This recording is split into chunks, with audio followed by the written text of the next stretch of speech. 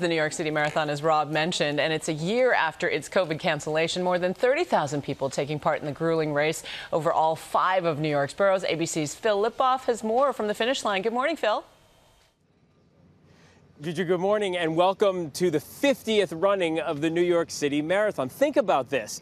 50 years ago, the race was run entirely inside of Central Park. 127 applicants at the time, only 55 of them finished. Today, it's run all across the 5 boroughs, more than 30,000 participants.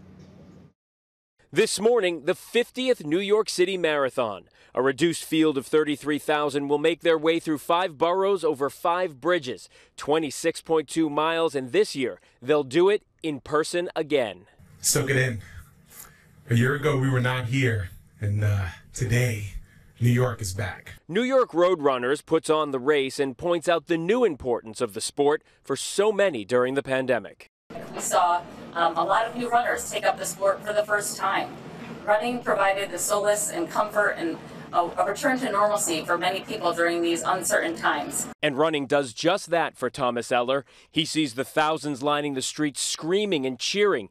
He just can't hear them. You can feel it with the whole body, even at a deaf person like me. Thomas is a Deaflympics athlete and was on track to become the first ever deaf-born 6-star marathon runner, meaning Tokyo, Berlin, Paris, New York, Boston, and Chicago. He came from Germany to compete and says running is like therapy for his eyes. The New York Marathon is so special for me because the crowd, the camaraderie, the people cheering for you, it's a special atmosphere.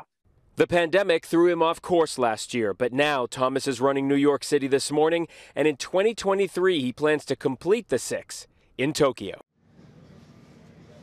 Thomas's story is so great, just one of so many of the thousands of runners, whether they're running for their personal best, running for a charity, or just desperately looking to cross the finish line behind me. It's a little extra special this year because it's the 50th anniversary and because they couldn't do it last year. Guys, our own Will Reeve is running. I was with him yesterday. He's running for his family's foundation. I, of course, am limbering up to stand over here and root for him. Love working out. Not a big runner.